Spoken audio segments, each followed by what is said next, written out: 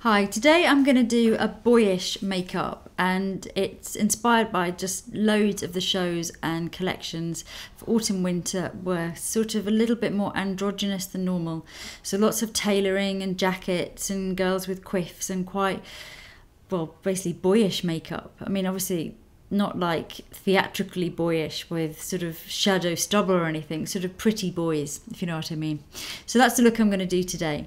Now I'm going to start by using this primer which I discovered in the summer and which was amazing for me over August. It's the Dermalogica Clearing Mattifier, and it's a regular mattifier, a silicone based one, but it also has salicylic acid in 2%. So I found that at night, certainly over August, when I was going out, it really stopped that kind of shine, but also it helped to clear the pores and stop sort of breakouts you get in warm weather. So I'm actually still using it now, even though it's September, and I still really like it. And I think for this look, I want to keep the skin looking really natural, but I don't want it overly greasy. I want it just sort of very velvety, matte, not too shiny. I'm going to do quite a bit of contouring and highlighting and things anyway, so nice to start with a really smooth and even base. Now for my foundation, I'm not going to use foundation actually, I'm going to use some of this Dior Tinted Moisturiser in number 1, and just to give me a little bit of coverage, but again, I don't want a kind of really foundation-y look, because I want it to look, my skin to look very, very natural indeed, and very, should we say, sort of perfected, but not in an overly perfected way. And then I'm going to go in with some stick foundation. I'm going to use one of the Bobbi Brown ones from my university palette. I'm going to mix together probably beige and warm beige. Use this Armani quite fluffy brush. And I know that Tom Ford uses stick foundation on himself just to smooth around under his eyes and here and there. So I'm going to take a leaf out of his book and just give myself a sort of smoothing here and there. Mainly around the nose, really. Now I shouldn't need any powder because I've used the mattifier before the tinted moisturiser. And then if you do need to do any sort of small concealing, the best thing to do is just to use an eyeliner brush, so really fine eyeliner brush here by Chanel. I'm actually going to do more of this towards the end because I'm doing a little bit of sculpting and shading. I'm probably going to need to go back in with this. Okay, the next thing I want to do is my eyebrows, and the eyebrows are really sort of key to this look. And unlike the kind of arch brow that, you know, most of us go for, it's always about the arch, guy brows and boyish brows are definitely more straight in the shape. So it's not about making them really black or really solid. It's more about making the shape sort of flat. If you've naturally got that sort of shape anyway, then this looks going to be perfect for you. But if not, then you're just going to need to sort of work on them a little bit. So I'm going to use the Suku felt tip to start with, and this is number 1. And I'm going to just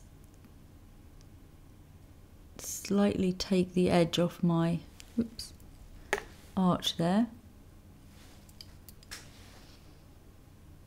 This is just mapping out my shape. I'm going to actually do them with powder.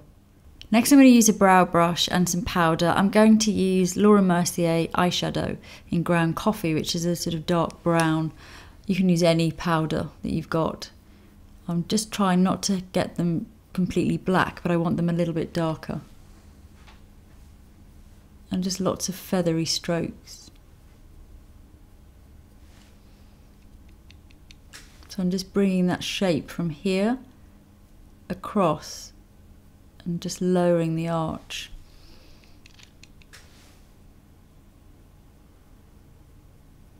So I'm just really concentrating on lowering that arch, so bringing from here, coming almost flat straight across, and then from above kind of joining it up at the outer side, so starting to get that straight shape. So that's my manly brows on, and it's definitely more about handsome beauty, this trend. Now I think when you do your brows, bear in mind that everyone's brows are different as well. You'll never get them to look exactly the same. Like on me, this brow is naturally higher, so just think about sort of getting them as straight as you can without being completely straight, because then you look really angry, but just a little bit straighter than you normally would if you were doing a sort of 1950s kind of vintage brow. And also to break them up a bit so they're not kind of like spray on black brows, and to stop that happening, just don't make them really, really, really sort of boxy square here, because then they tend to look like this just been stuck on your face. Okay, so the next thing I'm going to do is to I'm going to set my brows actually.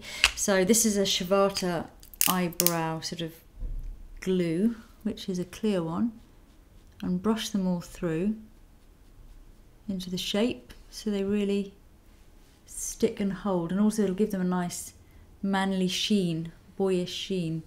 Okay, the next thing I'm going to use is the Shade and Illuminate palette by Tom Ford. So it's a cream bronzer and a cream highlighter. There's a brush that comes with it as well, which is the Tom Ford Shade and Illuminate brush. So I'm going to start by using, this is palette number 1, so this is the lighter version. There is a dark one as well for darker skins. So I'm going to start, this is naturally my sort of thinner side anyway, so you really need to have a good look at your face, because as I say, for me this side is a lot thinner anyway naturally than this side, so this is always harder to contour because I don't really need as much on this side. But anyway, if you want to suck in your cheeks and then just start to, because we don't want to end up with 2 complete stripes, but just start to shade a little bit just underneath where the light sort of hits the upper part of the cheek, and then you notice it starts to go naturally anyway into shadow. And you can always add more. It's harder to take away if you put too much on, so I always think build up slowly with this kind of thing. So just slowly start to create the shape. And just keep stepping back and checking straight on, because you get a really good idea of how it's going to look. I mean, this look isn't going to be for everyone. It's definitely was quite a catwalk look, but I think it can be adapted, and it is kind of a fun, if you just, you know, feel like looking a bit different. I mean, I'm quite a girly girl, and I like dresses, and I like sort of, you know, girly makeup, but I do quite like this look, and I think if I was wearing the right thing and had my hair in the right way and, you know, had the whole thing going on, I definitely would wear this look kind of just for a change, really. I'm going to bring the shading just up as well a little bit here onto my temples. I'm going to have to go back and do a bit of concealing there, but that's fine. You can do your concealing right at the end. If you do have blemishes and things and you're using a cream contour, or cream highlighter, or cream blush, or anything like that, always remember that you can do all of your highlighting, all of your concealing right at the end of your makeup, so don't kind of start panicking about spots that are showing through at this stage. I absolutely love this contour cream. So you can really add sort of slowly. It's very, very transparent and very workable, and it's a nice brush as well. Okay, once you've roughly got it in the shape you want, dry brush, any brush, this is a blusher brush, a MAC blusher brush. I'm just going to make sure it's a clean brush, that we're all edges sorted out. I'm also going to use the same cream contour with a eye brush, and I'm going to use that in my socket. Exactly the same shade, just for some definition around my eyes, but without looking like eye makeup. It's a tiny bit coming in underneath. Definitely not a line, because that'll totally ruin it. We almost just want a natural shadow, as if there's just a natural shadow forming there under the lashes. And don't go too far, you don't need too much of it. Okay, now the highlighter that comes with the palette, I'm going to use the same brush again. I'm going to mix some of the highlighter on the back of my hand We don't want it too highlighty because then it's going to get quite girly, but it is nice to have a little bit. And again, this is super sheer, it's beautiful, this highlighter. So just right on the top of the cheeks, because it's not a shimmery highlighter. I mean, it's shimmery, but it's very, very subtle. It's not glittery. It still fits in with that boyish vibe. Okay, now I'm going to curl my eyelashes because we want to be boyish, but we don't want to be too boyish. I want to be a bit feminine. Now, in terms of mascara, if you've got really nice long lashes, once you've curled them, that'll be enough, because otherwise it starts to get too, feminine, and especially if you put it top and bottom, it becomes a whole different look. But obviously, you want to have, if you haven't got much lashes, you want to keep it pretty. So you can either use a clear mascara, just to give them a little bit more shape, or you can use a brown or just one really light layer of regular black mascara, but just go really easy. If you're using it underneath, don't put too much underneath, because straight away it's going to look completely wrong. The next thing I'm going to do is use a lip balm. This is a Body Shop lip balm. I'm going to use that all over my lips, and I'm going to actually put a little bit of that right onto my eyelids to give them a bit of a sheen. It's not a very glossy one, it's quite very low level, but just give them a bit of realness there. Now, in terms of lipstick, it just depends on the natural colour of your lips. If they're very, very pink or very red naturally, you want to take that redness down. So something like a sort of beigey colour with a little bit of shimmer in, that's sort of sheer. This is a NARS one. And just use it as a sort of stain. So it's really about just having a pretty kind of natural colour, but that's not too pinky. Now I need to go back in and do some concealing, so I'm going to go back in with my little tiny eyeliner brush and conceal all the things that I left showing after I'd done my cream contouring.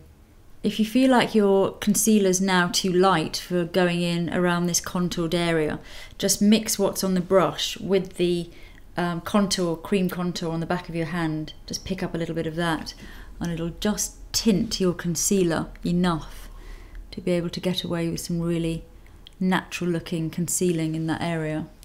So that's it. It's actually a really quick look. Just focus on very natural looking skin, obviously beautified, and you want to be a pretty boy, not a manly boy. And then concealing just anything that needs concealing. Brows nice and straight without being completely straight and angry looking, and not too blocked, so not too like stuck on brows. And then contouring, really important for this look. You want the contouring to be really beautifully done. No Snickers bars, no stripes, just really beautifully blended and kind of natural looking. Pop of highlighter, not too much. Natural lip, and that's it really. So I hope you like the look.